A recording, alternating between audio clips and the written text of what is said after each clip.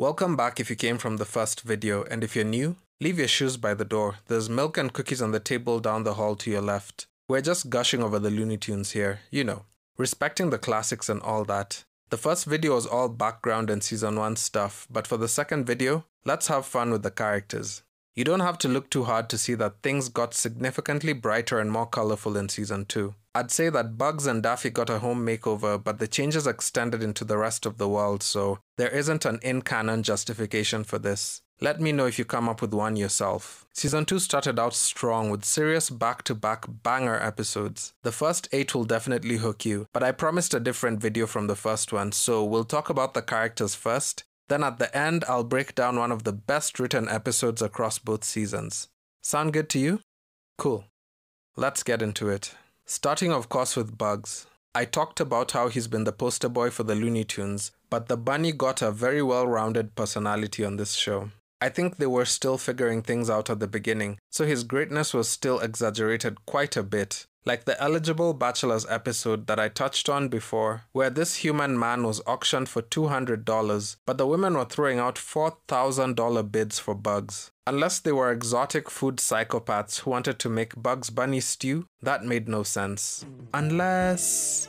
No, this is a family channel. But as the show went on, they started giving him flaws and misfortunes, and making him the source of a lot of the problems that fell on him. And his flaws were consistent, which made his personality feel very real, with the main one being his addiction issues. This was manifested across the 2 seasons in various ways. Throughout the show, Bugs started being addicted to coffee, and then later he got addicted to this weird illegal drink that Yosemite Sam was selling. He also got into some very unhealthy food that Porky was making, and he couldn't stop himself from eating it until he got really overweight. It also turned out that the white gloves that he wears control his personality, so he was very dependent on them to feel normal. The moment he lost the gloves, he turned into someone else entirely. He also got addicted to playing this video game, and just in general, Bugs had a lot of addiction issues, and I loved that they gave him such nuance. They could easily have taken the cheap route and made him Mr. Perfect, but they went for a more rounded character, which was the better choice. As I also mentioned in the first video, Bugs' relationship with Lola's parents was great, and I enjoyed how they built on it much more in season 2. The Father Figures episode that had both Bugs and Daffy's father figures competing against each other was such a fun contrast.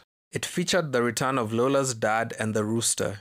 Bugs and Daffy were both pseudo-adopted by these 2 tycoons through some Father Figures program, with the 2 of them being different reflections of Bugs and Daffy. Bugs' father figure was old money and bougie like Richard Gilmore, while Daffy's father figure seemed very country and new money, and he had very little class. Daffy was a savage. Isn't it funny how you're always available, no matter how last second, and you never have other plans? Like you don't really have a life. They look nice. They're gonna even look nicer on your face when I go up for a rim-rattling jam. He also started out like Bugs with the default template influenced by the older cartoons where he was a loser. In the words of Bugs, "You're a narcissist, you're a sociopath, you're probably a psychopath, you're paranoid, sexist, and you make fun of the elderly." But as the show went on, they seemed to figure out his character more and gave him more nuance. The failing upwards that I mentioned in the previous season continued here. He was still selfish and horrible for the most part. Those are just quirks! Endearing quirks! But he was so charismatic that you actually enjoyed this aspect of his personality. He said things that were harsh truths or things that others would be afraid to voice out even though they were true. On multiple occasions, he warned Bugs about issues related to other characters like Yosemite Sam and Porky, and Bugs argued with him all the time because he thought he was being rude. But later on, he would come around to realizing that Daffy was right. Daffy was actually a solid judge of character on the show and very socially intelligent, so all his rude moments were just because he really didn't care. I'm not crazy. I just don't give a darn. But Daffy's strongest trait, in my opinion, was his dedication to anything that he fell into. He always landed on extreme ends of the spectrum, either completely apathetic and lazy or completely invested and dedicated to the thing that he fell into. Whether it was working as a cosmetologist or a babysitter or a college professor or an air hostess or a city councilman or even a marine. And he was quite good at most of those things, which made him more likable. Everybody likes a capable and passionate person. The one he wasn't so good at was managing a call center where he fired all the staff. But I really liked how they referenced all his previous jobs in his resume. You were the CEO of Enormicorp? He went from having zero work experience in season 1 to being considered overqualified for a manager position in that episode. It was also funny how he kept asking, What happened to this country? What happened to this country? No one hustles anymore. That's why Canada's killing us these days. That kind of reinforcement of a character's outlook on the world is always a great touch. Unsurprisingly, some of my favorite episodes centered around him, but his savagery came off as racist in other episodes. Especially towards Speedy and later Porky, when he was running against Porky for a city council position. But overall, Daffy was always my favorite character, and in spite of all his quirks, he was very caring in a lot of other moments, like the liking he took towards Gossamer, and how far out of his way he went to help him with his school problems. But closing out Daffy, the end of the Dear John episode where he faked his death was a massive highlight for me, but there are just too many others to mention, so just watch the show. Back off! Oh boy. You wanna fight? Oh, he wants to fight. But Bugs and Daffy's friendship was also really realistic because it started out rough in season 1, but as it went on, they started to really complement each other's limitations. Daffy wasn't pathetic like Alan from 2.5 Men. He came into his own as far as their friendship was concerned, and you understood why Bugs stayed friends with him and didn't kick him out. Switching over to Lola, she was very sweet and lovable and a genuine badass who would do anything for Bugs. She had no ounce of pretense and said some of the most savage things herself, but they were always in service of humor and endearing the audience to her. Speedy, we're adults, okay? Adults live on their own. Where do you live? With my parents. I won't lie, when she initially appeared, she had some major She belongs to the streets energy, but she came around and redeemed herself very well. It's like she always had random moments of maturity and intelligence that would sneak out and then get smothered immediately by her weirdness. She also developed a really fun relationship with Daffy of the blind leading the blind. She had a brief crush on him before she started dating Bugs, and later on, they became a really funny dynamic duo in the Itsy Bitsy Gopher episode. Such a fun episode that I saw someone online refer to as Daffy and Lola sharing one brain cell. There were a lot of really funny moments in that episode that you should either check out or revisit if you've forgotten it. Overall, Lola and Bugs made the cutest couple with all the chemistry in the world. And Porky is just a cannibal. No, I'm just kidding. But kinda not. Throughout the show, he tended to be mostly lonely and pathetic and had a lot of problems. But fortunately for him, money was never one of them. You got a lot of money, Porky. There were so many subtle moments of shade that were thrown towards Porky by the other characters, but after seeing his high school history that I referenced in the previous video, we can chalk all these incidents up to karma. Porky was always so good-natured about his misfortunes, so you didn't feel too bad for him. And you didn't hate him either. He just played that role as the butt of a lot of jokes, and he played it well. Also, he was the one chasing a lot of these relationships with the other characters, so you could argue that he signed up for the disrespect. But that said, it was nice that we got an episode where Daffy went to group therapy, and he came back and apologized to Porky and was being very intentional about being kind to him in that episode. Also, Porky's success rate with the ladies was not bad, so, you know, you can't feel too bad for him. Meanwhile, Speedy was a tiny bit of a douche who only respected Bugs, but I think Daffy was too much of a savage for him to try and violate. They had this great episode together in The Stud, The Nerd, The Average Joe, and The Saint. I really wish I could get into that episode because it was so well written, but there just isn't enough time. Speedy was generally a hustler and a hard worker, which I think was a nod to his Mexican immigrant status that they referred to a couple of times. There were a lot of cross-cultural references that pointed to that. You gotta keep up with the Joneses. Who? The Joneses, you know, the competition. The Joneses. That's what I said. I actually had a similar experience in South Africa where the lady who was serving me got really mad at me, but I honestly couldn't understand her at first because she had a heavy accent and she was talking really fast.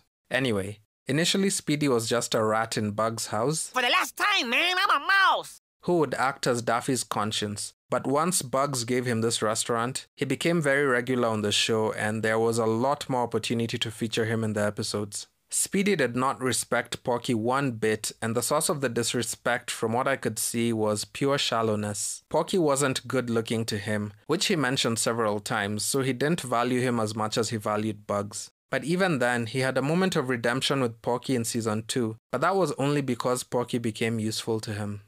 You're a genius. He was self-admittedly very competitive and brash, but when dealing with characters like Daffy and Yosemite, who could blame him? The funniest episode was when he fell for this girl who turned out to be Bugs wearing a wig and a dress. I think that was the first time the show cut him back down to size, and it was so funny to me because Speedy had already built out a shrine and was ready to propose to her. Poor Speedy. As for Yosemite Sam, he was really just an insecure wimp who liked to pretend that he was a tough guy. This man had a lot of audacity. But I found him very fun in all the episodes he was featured in because he was greedy and rude, but a different kind of greedy and rude from Daffy. It was a bit like Tony Stark and Doctor Strange, where both were arrogant, but a different kind of arrogant. But just like Daffy, Sam was a lot more nuanced than that, and he called out things that he thought were going a bit too far, like Bugs' addiction to all that buttery food that Porky was making. There's too much butter in that food. It's flat out unhealthy. You ought to lay off that kind of food yourself. You don't look so good. So you knew he had a conscience somewhere beneath that gruff exterior. Almost all the very flawed characters on this show had an episode that allowed them a shot at self-improvement, and Sam had one of the funniest episodes. I won't say anything more. Go and watch that episode. It's called You Got Hate Mail.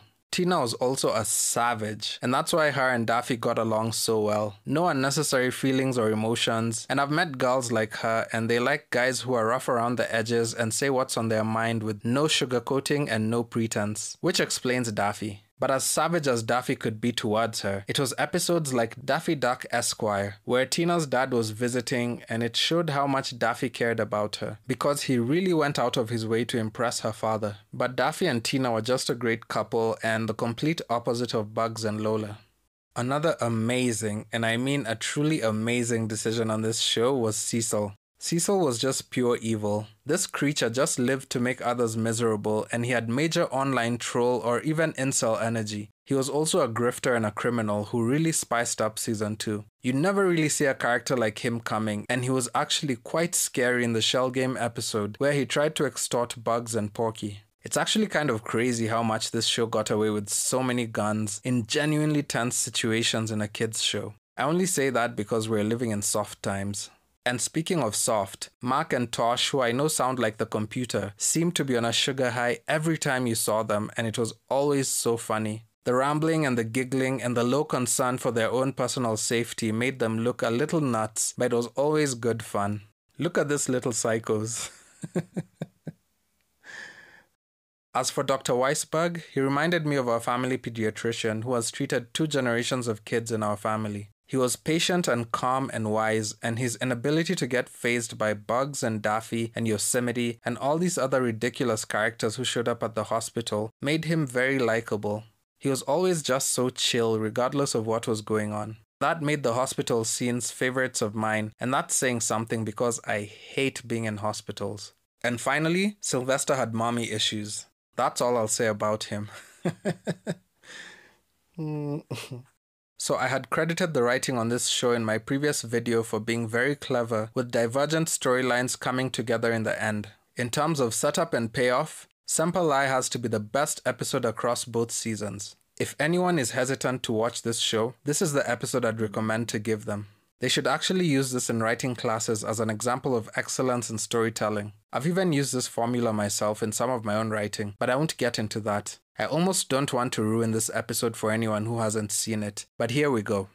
The episode opens with Daffy receiving a call soliciting for help from the mayor's re-election campaign, to which he lies that he isn't a US citizen and shouldn't get involved in American politics. Bugs scoffs at this because Daffy is obviously lying. The caller asks where Daffy is from, and Daffy sees the newspaper that Bugs is holding talking about spies in Albania and lies that he's from Albania. Bugs then remembers that an annual peach festival that he usually attends with Porky is that weekend, and he doesn't want to go because it's never a pleasant experience. Daffy tells him to lie, but Bugs says that he doesn't lie. That's Daffy's area. Daffy agrees and says that Bugs should know his role. Daffy says if he was in Bugs' position, he would say that he's an alien. Bugs then asks why the alien can't go to the Peach Festival, and Daffy is irritated and says nobody would ask that because all Porky would be thinking about is that he's an alien. That was apparently supposed to be one of those lies that Daffy thought would stump him. So Daffy leaves and Bugs gets a call from Porky about the Peach Festival, and the talk with Daffy seems to have sunk in, so Bugs lies to Porky that he would be doing something with Lola. Porky says to invite Lola and Bugs says he can't because he's helping Lola move.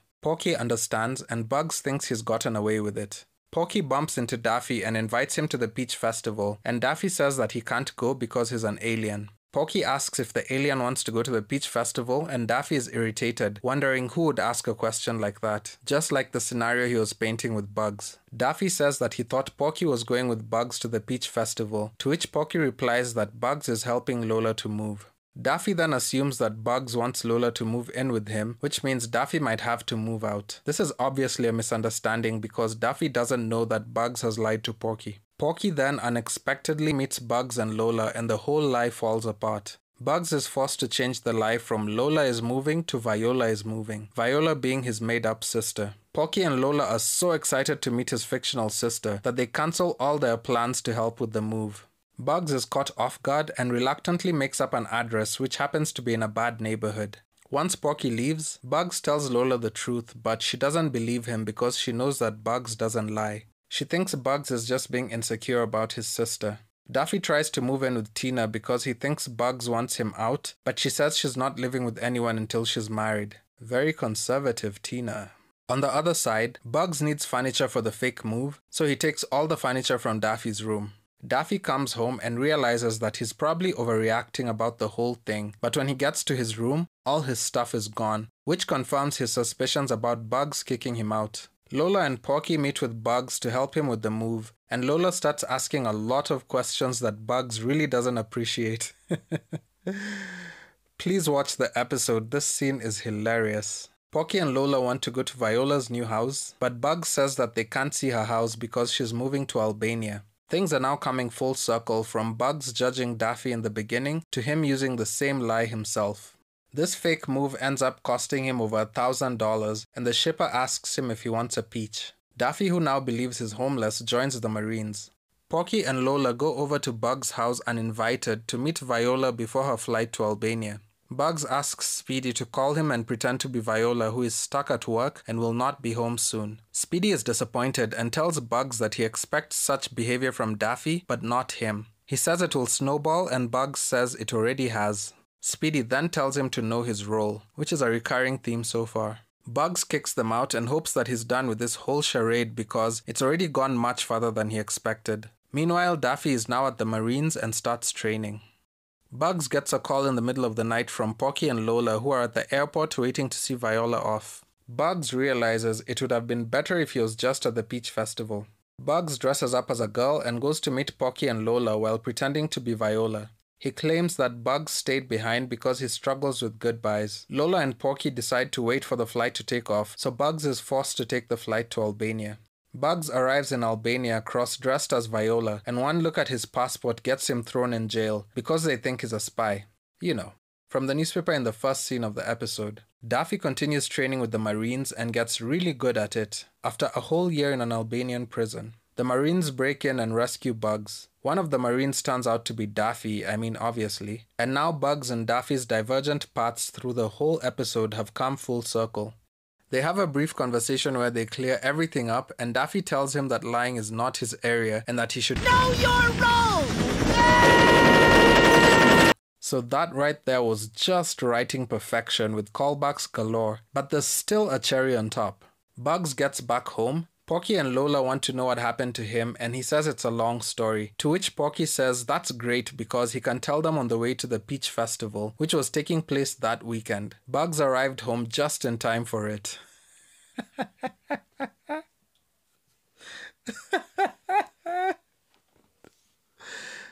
Bugs arrived just in time for it.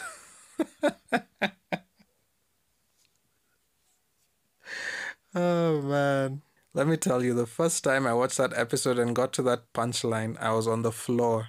There really wasn't a single scene or a line of dialogue that was wasted in that episode. And forget about my narration, go watch it yourself. There were so many jokes that I didn't even mention that were contextual to each scene. But man, how the whole narrative was constructed and all the separate pieces brought together in the end in such a satisfying way was just amazing, man. This is GOAT levels of cartoon writing. And I have the people you can see on your screen to thank for that. Hugh, Rachel, Larry, you guys are awesome. Thanks for writing such a classic episode. I can't tell you how many times I've watched it. And I can honestly make 100 videos about this show, but I think I should just end it here. I was only able to mention about 15% of what was great in this show because it's so much greater than what I've rambled on for however long this video is at this point. And you're doing yourself a disservice if you intentionally skip it. The amount of warmth and kindness and care and humor that all the characters had with each other, even those who seemingly didn't get along on the surface, is something that I haven't seen done quite like this before. And how they actually enjoyed things and used things that were in their world. It made it feel like such a real place and nothing was superfluous. And something I didn't even mention in the previous video was how they had very defined locations in the show, which gave every scene a sense of place and made the town feel like a real place that you could get immersed in.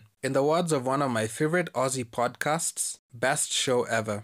Let me know your thoughts in the comments about the whole thing and I'll see you in the next one. Peace. Malthakura. His name is Malthakuratai. Is this the name on the back of the jacket? Yes, that's it! Malthakuratai! You fool, this says mall security.